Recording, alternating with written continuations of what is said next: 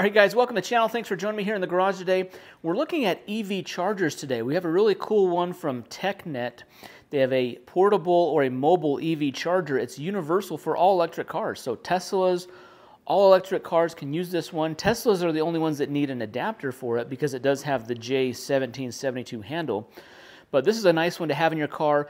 Most electric car companies, when you buy a car, whether it is new or used, a lot of times they're not going to include the charging equipment. So sometimes you need the charging equipment to charge your car at home or on the road or whatever it is. This is something that you can buy. It's very affordable. Keep this in your car. You can keep it in your garage all the time. You can charge your car regardless of the type or the brand of car it is. So let me show you what you get with this kit here. So here's the kit here. So it's the Tecknet EV charger. It's a 32 amp charger. So it's going to charge up to 32 amps. So you'll need at least a 40 amp breaker and outlet installed. It has the wired, this is called the NEMA 1450 plug. And it's like a dryer outlet that you'd have wired into your garage somewhere. And you'll be able to charge on that. This is going to give you the fastest speeds. If you do a 40 amp breaker, you can charge at 32 amps. You can charge it 80% of the breaker rating. It has a long 25-foot cord, so it can stretch really far. It's got a nice display here that's going to show some of the stats. You can change the amperage. You can do scheduled charging. I'll show you how that works. There's an app you can download. You can connect via Bluetooth or Wi-Fi. And then this is the plug handle here. So see, this is the J1772. Every company except Tesla uses this type of an outlet. So if you have a Tesla, you just need the adapter. All the cars include that. That plugs on there. Otherwise, it just will plug right into your outlet and it'll charge. This is a level 2 charging, so it's going to charge, meant for like overnight charging your car. It comes with a nice carrying bag, so you can store this in your car. Like if you're going on a road trip, you can take this with you. Like if the house you're staying at, if you're staying with friends, family, or Airbnb house, for example, take this with you and you can plug in. The cool thing is this also includes the 15 amp cord as well. So we just simply plug into this, and then you can just plug this into the regular all-wall outlet, a 15 amp, 110 volt outlet. This will trickle charge the car. It's not going to charge that fast, but at least will give you some power into the car. We have our instruction manual. There's some hardware to install the brackets. Now the bracket, this little holder here, is going to hold kind of this bracket on the wall, this box on the wall, and this one is for the plug. So we could have the plug being held on the wall if you want to install that as well. This is my NEMA 1450. I had this installed when I first got my electric car, my Tesla, probably 4 or 5 years ago, and it's come in handy. Get this plug here, and it's going to be compatible with most chargers, and you could use like this one here. You just plug right in. It's just an outlet we can plug right in. We get power here. It's just showing our voltage, 245 volts. We got a lit up display here, and then you can see here we have this long charging cord. So let's download the app, and we'll be able to set some of the settings up in this. All right, in the instruction manual, it has the QR code. We can just scan that. All right, so the app is this Smart Life, Smart Living. Actually, I already have this app. I have some outdoor lights that are already hooked up to this kind of system here. So if we go into open the app, it's asking us to add this charger. It's already sensing the charger since it's plugged in. What we can do now, enter our Wi-Fi in. All right, we got it installed here. It's connected to my Wi-Fi. I have it opened. Just a few things here. You can start the charging here. So you swipe right here to start the charging.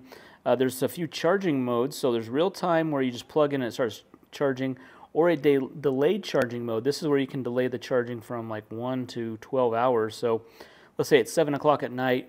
You want to delay it till midnight, you can delay it 5 hours and it'll start charging after that. Here it's telling our voltage, the current amperage, the power that's been output, and there's some settings here. We can change the amperage level.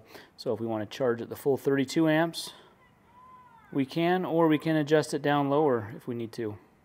All right, I have this bracket installed in the wall, and this is where this box can sit. So you can install this wherever you want. There's some nice hardware, some screws and anchors. You can anchor this down on your wall. There's a cord coming out of here. This is where you plug into your outlet, and then we have total 25 feet of cord to be able to reach to the car. All right, so once it's plugged into the wall, it's ready to go. We just need to so to charge this Tesla Model Y, I just need to put in my Tesla charging adapter, which it's easy to do. The adapter just clips onto the end here. So we've got our Tesla adapter on here.